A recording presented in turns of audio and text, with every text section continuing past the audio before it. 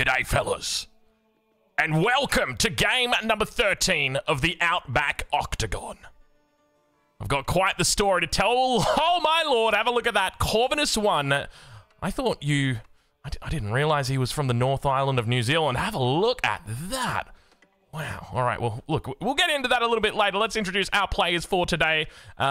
We had a couple of technical difficulties over here on Twitch and technically for you guys on YouTube as well, but I think we've managed to solve it. So hopefully this is all looking decent for you guys. Let's get into it. Ladies and gentlemen, spawning in the north of the map in the color teal. Representing the Japanese, playing as the Juicy Legacy, it's Duyukusi Twitch. He's got a beautiful spawn up here, not too many people around him, and especially if we go around that clock, the next person he's going to find is over in the east of the map, playing as the Order of the Dragon, representing Team Republic of South Africa. It's Whammon. And to her west, in the color orange, playing as the Chinese, representing Team 3D, it's B. He's got a beautiful little spawn here. Gold, berries, wood, deer. In fact, there's quite a bit of deer on this map. And sheep. There's a lot of sheep. Is this rigged? This may be rigged. I think, you know what? I think it's rigged. I think this is the map rigged. It feels impossible for it not to be rigged. So, oh my gosh, have a look at the berries as well. There's just so much food here. All right, well, over to the west of B. In the color green, playing as the Ayyubids. Representing Team Hungary, it's Corvinus 1. And just to his very slight west, less than a screen away, you can technically get them on the one screen. In the color blue, representing Team Mayan Sanity, hailing from Belarus, it's Anatan. In the west of the map, in the color red, playing as the Byzantines. Representing Team Germany, it's Lash. And I've just realized there was a sneaky little man who snuck his way into it. I don't actually know how he managed to out-sneak me here, but he has obviously invested a lot in sneak at this point. He's rolled a nat 20. Ladies and gentlemen, back over in the east side of the map near Whammon, playing in the color purple, representing Team Liquid, currently living in Sweden, but probably representing the Team United Kingdom, because, you know, that's where he hails from. It's Liquid Demu. How did he get over here? And, you know, he's been here for a while. It was just a matter of, like, me not seeing him on the minimap. I think that's it. He's got this very nice, snug place on the minimap. You can't really spot him out. He's definitely going to be under the radar here, but he does find himself in between everybody else. But that is not the final player of the game. In fact, the final player of the game spawned in the color yellow, playing as the Delhi Sultanate, another player from our Scandinavian region. I've already offended the Scandinavians once this weekend, and let's make it a double. I'm gonna go for Denmark. I think he's Danish, but you know, it doesn't really matter. They're all the same. It's the kid. It's Voldemar. He's back. We got him again. I want to see what action he's going to be able to bring to us today, because this guy is an absolute talent when it comes to Age of Empires and FFA in particular. He's a very good, competent player. So let's get to it. Let's talk a little bit about what we've got today. Of course, we've already seen the absolute insane amount of sheep underneath the town center here of Corvinus. Let's take a look and see exactly how many he's got. 33 sheep. 33 sheep. It's a reasonable amount. You know, that'll last him... Depends. If he's New Zealander, maybe about 33 nights. If it's anybody else, you'd be looking at a couple of years. That is for sure. It's plenty of time. However, I don't know if he's necessarily got plenty of time, because to his west, he's going to have to deal with Anatan, and to his east, he will have to deal with B. If there's one thing to take away from this, though, it's the fact that Anatan and B both have civilizations that don't really want anything to do with him early on. And he's playing the Ayyubids, which is a civilization that can definitely get away with getting aggressive. So here, you know, Anatan's got a beautiful spawn. He's got relics very close to him, 2 of them immediately. He's got a 3rd one to the back of his base that he's just scouting out now. He's also got a relic to the north of his scout. Currently, that's 4.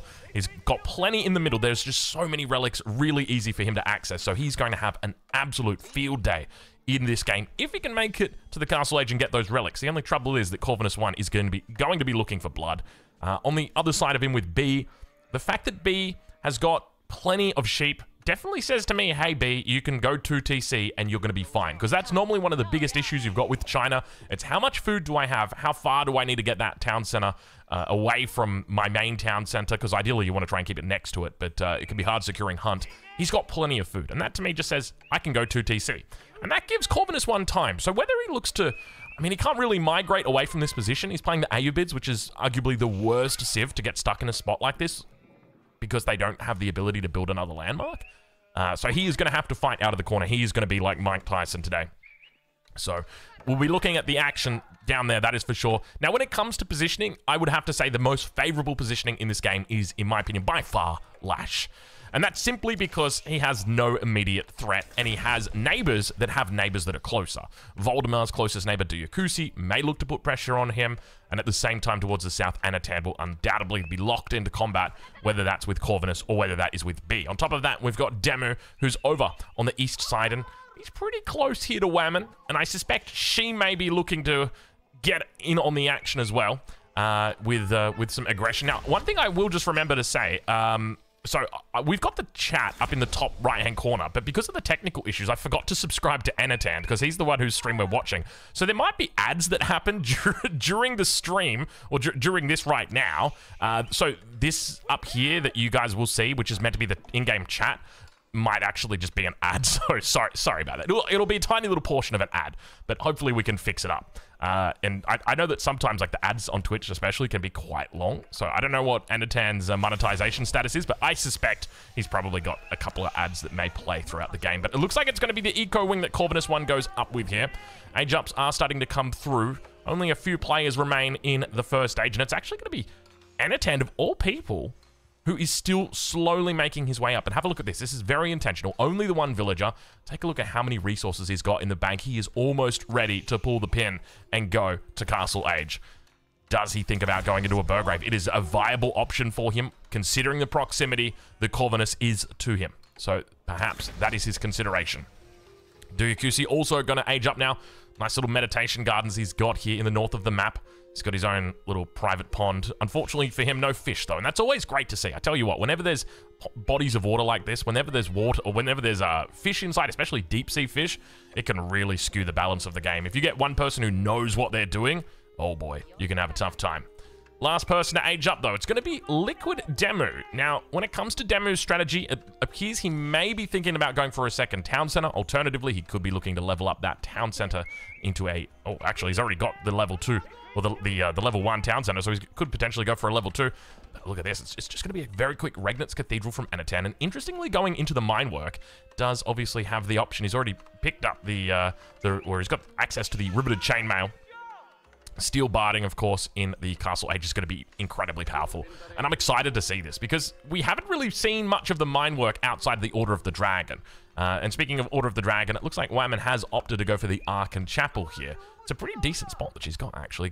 She gets the gold, she's got the woodline, and of course she's got sheep underneath the Ark Chapel as well, which is quite nice for her. But now Demu gets the A jump through as well. Looks like he might be thinking about just going Castle Age. We can check and see. Yeah, he's got so many vills on gold. It's got to be a Castle Age when you see that many vills there. Meanwhile, towards the north of the map, the walls are starting to come up for Voldemar. He's looking to just make sure that he's got a little bit of time he can buy. Relic-wise, he doesn't have too much that's close to him. It appears there's only the one sacred site. I don't want to say that there is one sacred site. I just want to say that there appears to be one sacred site. And unfortunately, we don't have the default spectator mode, which would tell us that there's one sacred site. But we can always hazard a guess, and I suspect that might be the case here.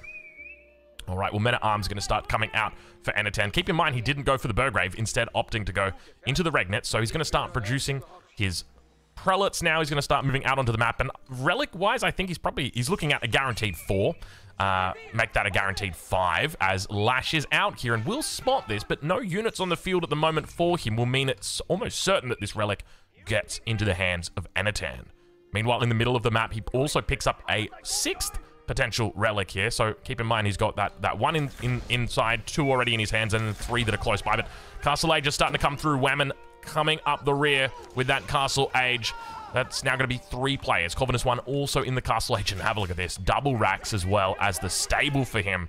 So he'll be looking to get down and dirty right on board with Lash so that we get a little bit fewer attack notifications here. No chat, I'm seeing. Hold on. Never mind. Never mind. I'm just going to ignore that. There was a guy spamming in Twitch chat that there was no chat, and he just got absolutely demolished by the mods. And the reason why he's spamming that there's no chat is because on their stream on Twitch, so just to explain how it works, YouTube, you guys are getting a different experience from the guys over on Twitch. I'm in a call right now with our head admin for the tournament, whose name is Cow. You will know him as the majestic, the magical, the one and only Cow. We've got that, we're very fortunate that we've got him because he's streaming to Twitch currently, and he's just using my voice. He's taking my voice. We're in a Discord call right now. He could speak, but he's not going to, but he could. He could speak if he wanted to. But that's essentially what's happening. So the Twitch guys, they don't actually get to see the chat, the in-game chat, but you guys on YouTube will be able to see that. Sacred site taken in the middle of the map here. Voldemar not wasting any time. He is, well, I mean, technically he's in the 3rd age, so he has wasted a little bit of time. He could have got it in the 2nd age. But relic count starting to increase here for Anatan. 3 in the bag already, 3 in his hands, and a 4th one just sitting here. He's waiting, looking for somewhere to place it. Outposts are going to start coming in, and I suspect he's going to make himself a very big target with this many relics early on. Meanwhile, B continues to put the pressure towards Corvinus 1. You can see these Yukonu doing a wonderful job. If we take a look inside the base, he's just gone for the one town center, Song Dynasty, into a triple archery range. Hasn't gone into that 2nd town center. Didn't think about playing it out a little bit longer with that economy focus. Instead is just going to look to try and focus to take out a neighbor quickly. The trouble that you've got by doing this, though, is that Anatan might just come in and steal your kill. You're so close to him. He's definitely going to know about any kind of potential attack. Sacred site neutralized in the middle of the map. Anatan not going to be messing around here. It is only the one sacred site on this, or in this map as well. So there is the risk, or at least the potential a little bit later in the game for that sacred victory. And there's so much space around this sacred site. I love it when there's big spaces like this around the sacred site. It just very much encourages someone to come and take this, because I can put a keep here, a keep here, a keep here, stone walls up, gate it all around, chuck some culverin in the middle, and you ain't ever getting close to it, baby. It is, it always feels great to do that. But now B continues to put on the pressure. This is the only gold vein that Corvinus is going to be able to really contest. I mean, there's a 2nd one over here, but it's very close to Anatan, and if Anatan gets a whiff of what's happening, he will very quickly stamp that out. So, he continues looking to put the pressure on. Let's check in and see how Corvinus is doing for the moment. It's just going to be Camel Lancers, and a Mangonel he's going to be looking for here. Very smart moves, looking to try and pick up reinforcements. Let's check in on that north side, see how Voldemar is doing. So, he's got a couple of vills on stone, so we'll be undoubtedly thinking about adding in a keep or two, maybe a 2nd town center, but probably some keeps. With this many vills, I suspect it's only going to be a matter of time until keeps start coming up. Lancers are beginning to move out on the map as well. And to the north of the map, Duyukusi, he's just having a good time. I mean, he's playing 1TC Chinese, he's gone to the Castle Age. Don't think, how many relics has he got? He hasn't collected any relics at this stage, and you know, it's absolutely insane to me just how fortunate the spawn was for Anatan. Like, it's kind of crazy. Out of all the civs that you get the best relic one, and then you literally get in the middle of all the relics. Like, it is a crazy good spawn for him. But the thing is, it's a crazy good spawn, but it's still a contested spawn. It's still going to be a difficult one for him to get out of. Like, he is, you know, he's in the hood right now, and he's definitely got to fight to get out of this position. All right, let's take a look towards that east side of the map and see how Demu is doing. We'll check in with him. Keep in mind that his nearest opponent, Wammen, she is also in the Castle Age here. She's managed to collect 2 relics. Her Regnitz Cathedral is up and running. Relics are inside the outpost. Is she going to be thinking about going to Imperial here?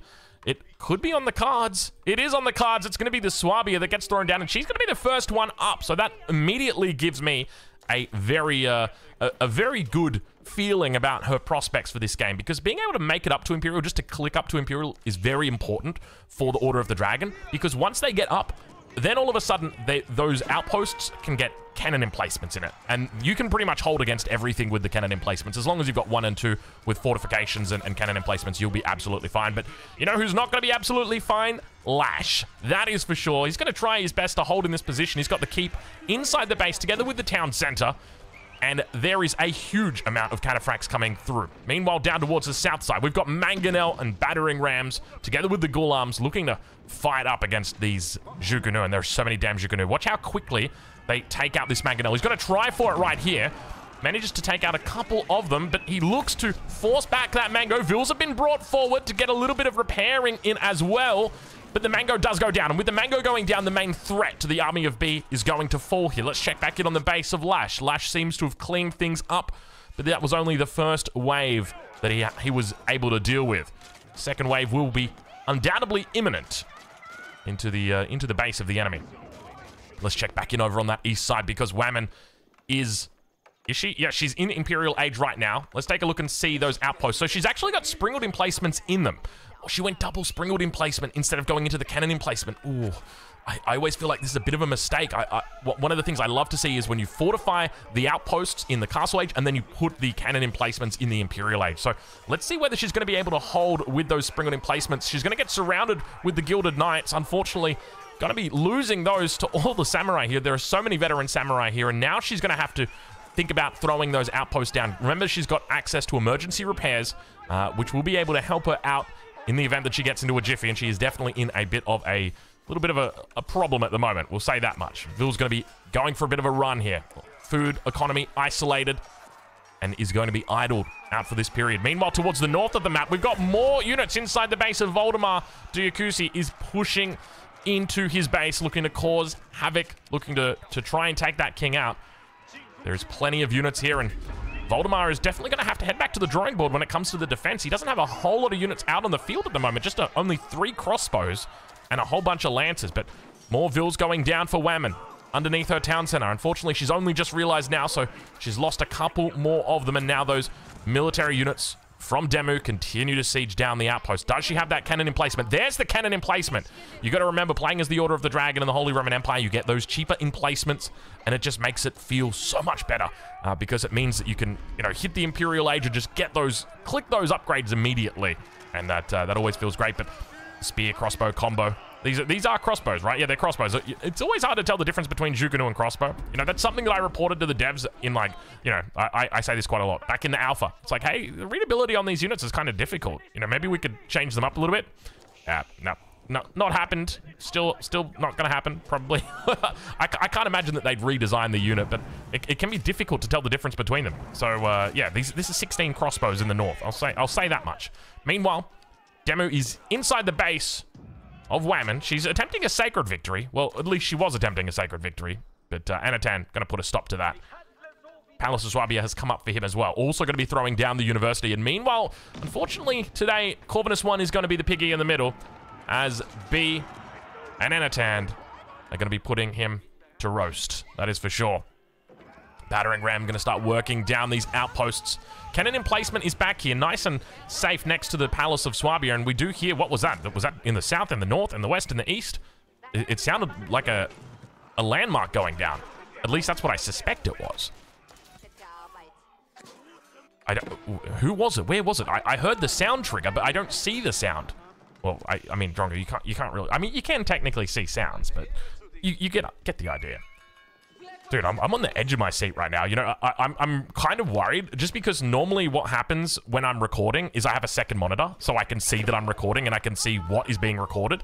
I can't see right now. Like, I am recording blind. So you guys right now could literally just be looking at a picture of a shoe, and I would have absolutely no idea, and I'd probably be wondering how the hell that shoe got on the screen. It's like, I wasn't even searching for shoes recently, but Google just knows. It's like, here's a new pair of Jordans, Drongo.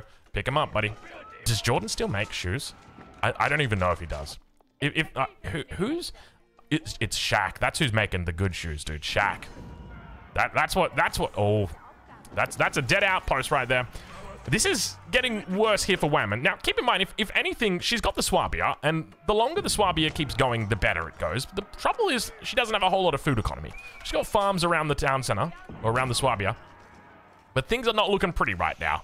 Her villager count is down to 16. She's got no military units, but she is looking to hold on. King inside the main town center. And realistically, I think it just comes down to positioning on the outposts, just together with, like, the cannon emplacements. It was like, outposts were up here in the north. They're not really protecting anything. Like, they were protecting the gold, sure, but they definitely weren't protecting the heartland of the Order of the Dragon economy. And I think that was probably the biggest issue with that positioning. And, if we had an outpost back here and an outpost here with cannon emplacements in it, I don't see how it was possible that Demu could have pushed into this. He might have been able to take out the Regnets, and he would have caused some damage and been annoying, but I think at the end of the day, she would have survived and she would have come to thrive. But unfortunately, that was not the case. Meanwhile, on the south side of the map, hold on. Hello. Got some cataphracts making their way down here from Lash. Everybody's looking to get involved. Now, those cataphracts make their way around. Let's check in and see how Lash is doing. He's just on the one town center. Keep that in mind. So the Vil count's not too crazy for him. You hate to see it. You hate to see it. I don't even know how that town center went down so fast. I think she might have tried for a bit of a run. Didn't make it in time, unfortunately. Perhaps I was just, you know, I was too busy focused elsewhere. I apologize. Well, poor Corvinus one. Have a look at this. He's got...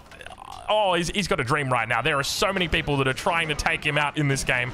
He's got a handful of units back here to defend. He is fighting for his life in this game. He's doing pretty well on the points at the moment. I'll say that much. But this game, I suspect it's probably not going to be the case.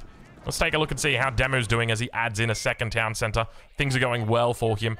Economically, 57 Vils, about middle of the pack for him. The only person who's really gone away with the economy is Anatan.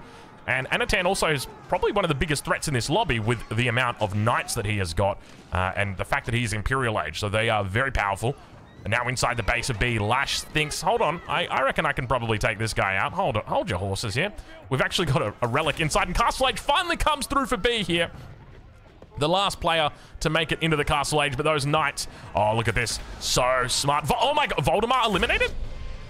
He may have DC'd. He may have DC'd. He's just been, it says that he was eliminated. So I think it may have been a DC, and it's after 20 minutes, so there won't be any discussions about it. I'm not sure exactly what happened there. We'll check in on his base shortly, but you can see what's happening here. The Zhuganu are trying to take down the town center by range. Corvinus is now going to look to try and run towards the battering ram. He manages to keep the king alive for a little bit longer. Go, Corvinus, go, king. He pops it to the other side, but the swing comes through, and Anatan takes the kill on Corvinus 1. You could see he was trying to do a little bit of a pop there and get it in the other battering ram. Doesn't work for him. So, yeah, essentially, B was looking to try and snipe out that town center with the Zhuganu. Could not find it, and up towards the north, it looks like Duyakusi is going to get the points for taking out, or not the points, he'll get the king. The king kill up here. I don't know whether he's going to get the points. Look, we'd have to probably go back and assess the situation to see whether he would get the points there, but it almost seems certain that Voldemar has been taken, or has DC'd, and we once again see another king go down with B tapping out, or not tapping out, but rather getting eliminated here as Lash picks up a kill. So now we've got an interesting situation. We've got 3 players, all with 250 points, I would say points, or 250 population. Whereas Demu, actually no, all 4 of these players have got 250. Every single person on in this game right now has got 250. It's an even playing field. That's kind of wild. It's rare that you actually see all 4 of the remaining players all have 1 kill each. But I guess today is the day. I suspect it's not going to be that way for long, though, because Anatan, he is looking pretty big in this lobby, and a large component of that is the fact he's got 7 relics. 7 relics, a Regnitz Cathedral, and Tithe Barns. He is a man with a lot of money in his back pocket right now. All right, well, we now start to see Demu making his way across the map as well. Could be thinking about potentially looking to attack into Anatan while he knows his forces are elsewhere. Couple of bombards making their way through, and Anatan is looking to get down and dirty. At 24 minutes into this game, the keep is under fire. 8 Vils inside together with a king, and no army here for Lash. Only, oh, no, take it back. The cataphracts have arrived. He's going to need to buy himself some time. That king could look to get a run. I would be running that king right now. Oh, that king, he's got a little avenue right here. He's got a little spot. He needs to find a way through. He's got to come out the top, and unfortunately, I think it's going to be it. Lash is eliminated from the game with Anatan picking up the kill. Anatan in a very strong position now. Now, the highlight here might be, or the big part that you might be thinking about is, wow, Anatan's so strong. He's got 300 max pop. He's going to take over this game. That's not what's scary. What's scary is his tempo.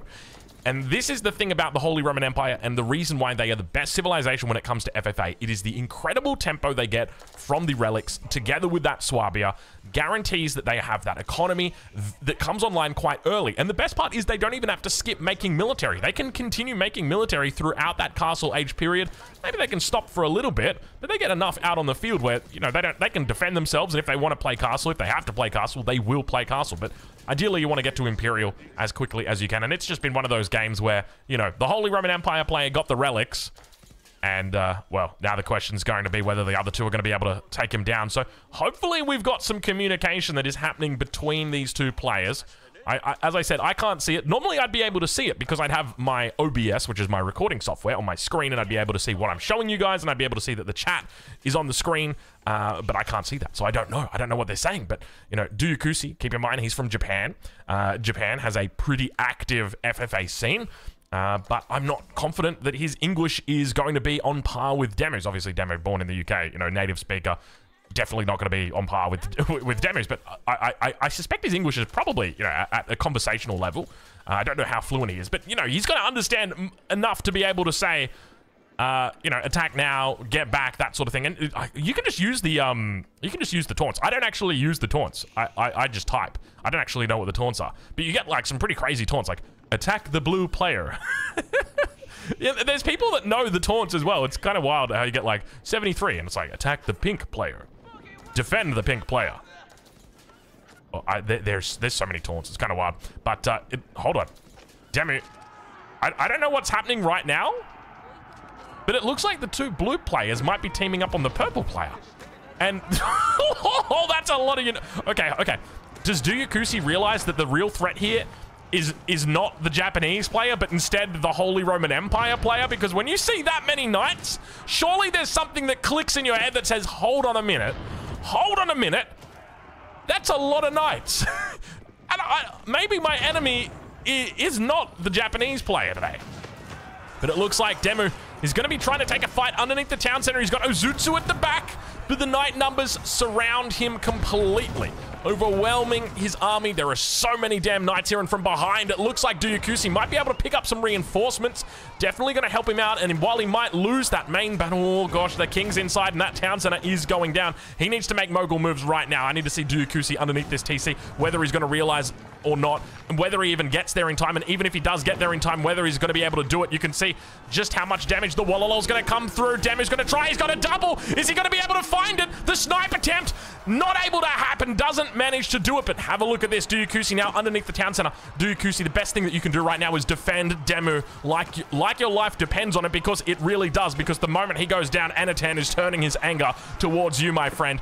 Now the knights underneath the town center of the Japanese castle try their best to take out the Jussi Legacy forces. Teal on blue, it's a little bit hard to see, but you do have the cavalry against the infantry. The palace guards are doing their best on the front line. They've got the elite upgrades, and he's done well to hold. He's done well to make his way through this. Somehow, Anatan's numbers are not as strong as they should be. Now the question's going to be whether Duyukusi takes the kill for himself or not, and if he does, massive mistake. What he needs to do right now is he needs to work with Demu and take him down, and then you want to try and have like that gentleman's agreement that says, okay, now we can battle it out now. Let's see if that's what we get, because it definitely feels like Duyukusi is starting to come online here.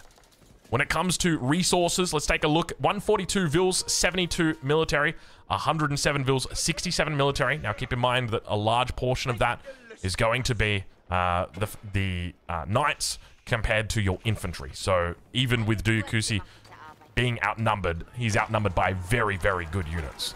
So this could be tough for him right now. Anatan has rebuilt quickly. Demu's fought in 59 villages. He's only got a very small army and needs time to rebuild.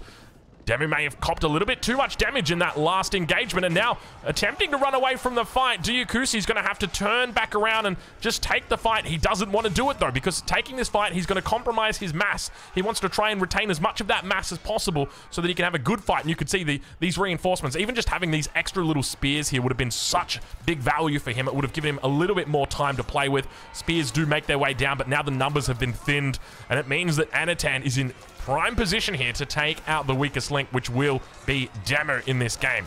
Anatan continues to brace and make his way forward. coming out with the siege workshop on the front line, looking to reinforce his position. He's got keeps over on the west side. At the moment, currently sits with 7 relics in the bag and cleans up the army of his opponent. Currently exceeds both players just with his knight count alone. So 33 military, 32 military here, and he's currently sitting on 63 knights. So just shy of exceeding that amount. But elite spears now coming out for Demu. Keep in mind, these spears are no ordinary spears. They've got the Katana Bannerman, but they've also got the improved range on them as well. Demu's going to try his best to hold the line here. Now, one thing to note is Anatan's playing this game hard mode. He's not even going into Lanch Connector yet. Like, imagine if he just mixes in like 3 Lanch Connector and all of these units just die immediately. But he's not. He's like, you know what? We don't even need to make other units. We can just get away with making only knights. You know, you've heard of the other website. Now we've got only knights. That is what I'm starting to feel like Outback Octagon should be called. The only knights tournament. Shogunate Castle. It is under pressure. It's going down. I'm yelling timber. I'm getting Kesha in here because it is time for us to start removing names out of our songs. And unfortunately, I suspect Demu's name may be next in this ballad of love. Numbers are decent for him, though. He's got Ozutsu at the back as well. 7 Ozutsu. He's going to start pushing up now. Looks to try and make a connection with the Bombards town center. Probably going to be going down here. He needs to call upon his ally in the north. Dyakusi, where are you, brother? I need you right now. Spearman on spearman action. You want to try and pull them away, fight at different angles so that you're able to avoid hurting each other. And he's going to do exactly that. The spearman numbers continue to dwindle, and he's got a 2v1 situation, and he's not even blinking an eye right now. Have a look at this. Anatan is 100% focused. Town center has gone down. King has been moved on. I don't even know where that king's gone. Where's that king gone? Hold on. Where did the king go? He escaped. He escaped. He's down to the Daimyo Manor. He's out of here. And the army of Anatan begins to dwindle, but it's still decent. He's on 54 knights at the moment, and now inside the base of Demu. Demu with 13 spears, 24 wood, 90, 150 food. Oh, it's a sad state of affairs for Demu. He just copped a little bit too much damage. Unfortunately, in that earlier engagement, lost a lot of villagers. And now, remember, Dyakusi's only hope of winning this game is to keep Demu in for as long as he possibly can. And that's not because he wants to utilize or bait Demu. That's because he needs Demu at full strength to be able to take down Anatan. Anatan's got a max of 300 population right now. He's trying his best to 2v1 in this game, and he's looking incredible. And I think this just goes to cement the Holy Roman Empire as the best FFA civilization. Just, I mean, look, it's always hard to call them the best FFA civilization because they're relic dependent, right? Like you get 3 relics and okay, you'll have a good game. You get 8 relics and you'll have a great game. And that's going to be it. It looks like the king is going to be exposed as Demu surrenders, realizing that it is not going to be happening. And of course, Anatan will be picking up the points for that kill right there. Look, I think in this situation here, it is just so well and truly over with how far ahead Anatan is that, you know, something like that isn't really going to affect the outcome of the game here. I wouldn't be too upset. Compared to what we saw yesterday, where players were running their king into the enemy army, I think Demu did a wonderful job there of fighting as long as he could have. He could have thrown the towel in a lot earlier, and you know, I would have understood. I wouldn't have agreed with it, but I would have understood. Yeah, it was a valiant effort. And now there were 2, Anatan, Dyakusi. Now Dyakusi's got a decent pop that he can deal with here. He's got a max of 250 that he can go up to. The trouble is, 350 now for Anatan as well. Oof. Yeah, that's going to be an uphill battle. You can do 250 against 300. That's doable. 250 against 350 with this much tempo on the side of the big boy, it is really hard to fight from this position here. And Anatan now taking the sacred site will look to confirm his victory, just to make sure that things do go his way. Obviously, you want to try and take that as soon as you can once you're down to this heads-up position. And now, overwhelming his opponent. You can see that Dyakusi's a little bit strapped for ideas when it comes to dealing with the enemy cavalry. And remember, these are no ordinary cavalry. These have got the extra armor.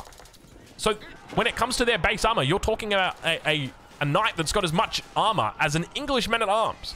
That is a big boy. That is a tanky guy that, you know, takes that. It might not seem like much, but 2 damage off every single shot that you're taking from a crossbow or a spearman really starts to add up when you've got that much health. You know, 324 health. But now stone walls start to come up in the front of the base for Duyukusi. Finds a nice little pocket. And the question becomes about how he goes about taking this sacred site off his opponent. We've got 8 minutes on the timer. Not too long to go before that victory is confirmed for Anatan.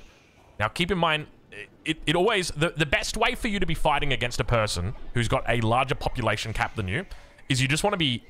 You want to be trading with them as much as possible. You want to try and keep their army count down.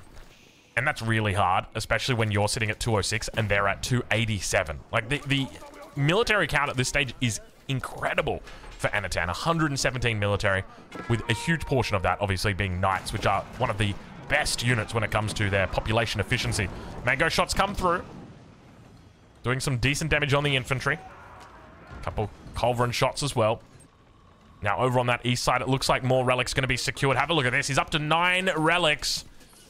It could be the dream. Oh, my lord. That's going to be 10. He's going to have 11 relics. Is that literally every relic in the game? Duyukusi's got none. I think that might just be every... Yeah, but you got an outpost right here you can put it in if you want. He's got another one in there. So he can go up to 11 relics. And when you think about, you know, the value that 11 relics give you at 180 gold a minute...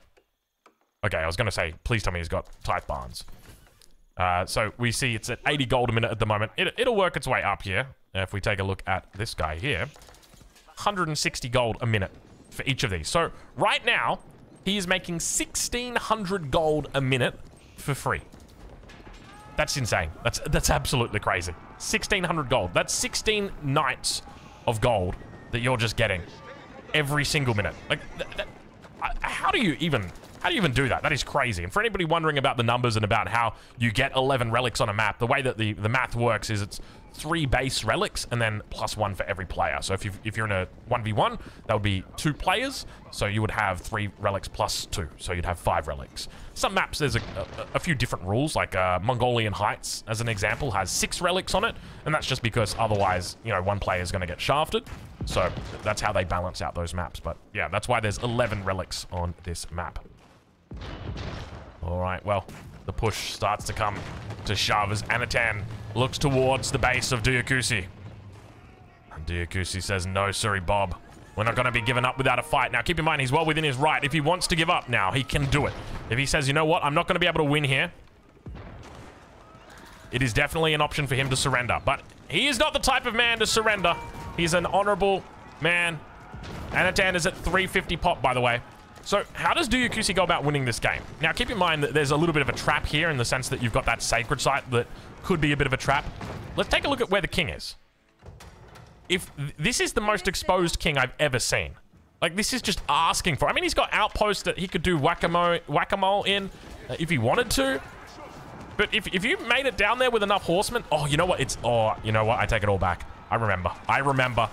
You can't snipe the Holy Roman Empire with units. You have to have bombards. They've got too much fire armor. All right, well, the knight numbers are overwhelming in this situation. It looks like Anatan is just going to be pushing into the enemy base here. And just looking to take him out the good old-fashioned way. He says, we can wait for the sacred site timer. I really don't mind. But we can also just take you out the good old-fashioned way as well. But he's doing a decent job on the defense. Duyukusi not dropping below 220 population just yet, able to take out the bombards on the back. And with those bombards being taken out on the back, it will mean that the siege will slow. King is quite close to the front here in the keep towards this position. And Duyukusi is he's not in a bad spot here. So yeah, like you can try for a snipe down here, but you got to remember that you're fighting against someone with 10 fire armor. So unless you've got fire lances, which have got a 34 base of torch damage, and you don't have fire lances as the Juicy Legacy, you only get them as the Chinese, it makes it very difficult to actually to siege down those buildings without bombards. You know, if you can sneak in some bombards, then go for it. But when you see that the way that Anatan is expanding that line of sight across the map, he's got safety nets behind him, continuing to come up, making sure that he is covered from all those angles. And even though he loses his army on the main front here, he's not fussed. He's not worried about it because he knows exactly what is happening here. And he's got so much damn vision over this map. There's no real surprise coming for him. There's no risk of losing the landmarks either. Like, he is absolutely fine in this position. Very, very happy. So, yeah, I don't think there's any real chance at a Hail Mary here for Duyukusi. short of, yeah, like, even if you manage to get villagers all the way down to the bottom corner, I don't think that it's going to happen.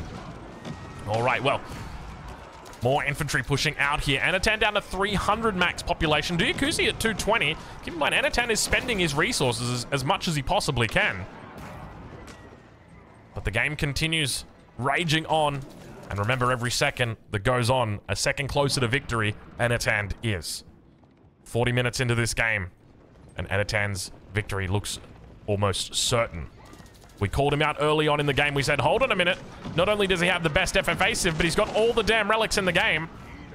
And nobody, we see 3 minutes until Sacred Victory, nobody in the game was really, you know, able to spot that out until it was too late. He was just online, you know. I think at the point where Lash died over on the west side, where we saw him come through, like, that was quite a pivotal moment, because it went from, when you take it down from 4 players to 3 players, in the position that Anatan was in, he knew that he can 2v1. He couldn't 3v1, but he could 2v1. And being able to capitalize that in that situation just meant that he was in a very good spot. So as the battle continues on, Anatan continues to trade out. Down to 270 population, but Duyakusi also going down as well. Springald's able to take out the enemy siege, but remember, just because the siege is dead doesn't mean your Springalds won't die as well, especially with this many knights close to the front. Culverins continue to push up. And now, he's literally just made only knights this game.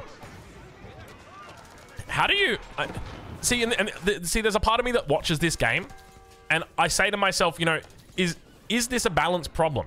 Like, do we have an issue with balance here? He's making only knights and a little bit of siege, and he's still able to win by a mile. But then you've got to think outside the box, and you've got to extrapolate a bit. It's like, well, he's got 11 relics, and he's playing the Holy Roman Empire, and he's got 197 villages. Like, he's got an insane economy. This is one of the biggest economies we've ever seen in Outback Octagon. Like, you've got to consider all these things. We can't just look at this in a vacuum and say, this is crazy. The knights, nothing is beating them, and he's only making knights, and he's only making more knights, and he's only making stables. You can't think about it that way. You've really got to look at the big picture and go, okay, well, he's had a pretty good game here. He's got a lot of relics. He's in a great spot. So, you know, as I said, you know, we're always thinking about little tweaks that we want to make to balance and the strength of units or kings as an example. But I think for the moment, this is a pretty good demonstration of the power of the Holy Roman Empire, but not necessarily the overpoweredness of the Holy Roman Empire. I think it's just a good game. And a 10 now. He's going to look to defend the last minute on his sacred site. Stone walls have come up to the north of the sacred site. He's got a couple keeps here as well. Outposts starting to come online. He appreciates that the enemy army is actually getting quite big in size. He may have to think about bringing Vils to the middle to help defend. Does he have a migration? Not quite yet. No shift control A. And everybody to the sacred site just yet. Not doing the Donardi. But now, pushing forward with all of his knights. I think you'd probably want to avoid fighting in this area, but the reality is you've got 28 seconds left to go. You don't care if you're losing units. You don't care if you're having a bad trade. This is absolutely fine for you, because the longer you fight, the longer your enemy is not getting on the site. And now, on the backside, the cannons, the bombards together with the culverin, fighting up against the enemy Springalds, and it's not going to be any progress that he's able to make. Duyakusi around the east side is going to try for a keep, but with 8 seconds to go, ladies and gentlemen, your victor today is going to be Anatan, representing Team My Insanity of Belarus. What a game from him. Absolutely clinical game. 100% clinical game. Probably one of the best Holy Roman Empire games I've seen from the perspective of power that he had over this lobby. Right, like just the relics at the early stage of the game were incredible. I want to take a look at the economy stats at the gold collected. Like, have a look at this. He collected 103,000 gold that game. The next highest was 32,000 from Duyakusi. He literally had more than triple the gold collected that game. I wonder how many of it, or how much of it was from relics. Like, that is a consideration I would like to throw out there. But then with your villager count as well, he rose to the top very, very quickly once that Swabia was online. And, of course, military-wise, he was always a contender throughout the game. Anyway, we'll leave it there, and hopefully you guys have enjoyed this game. And we'll catch you in the next one. Thank you so much for watching.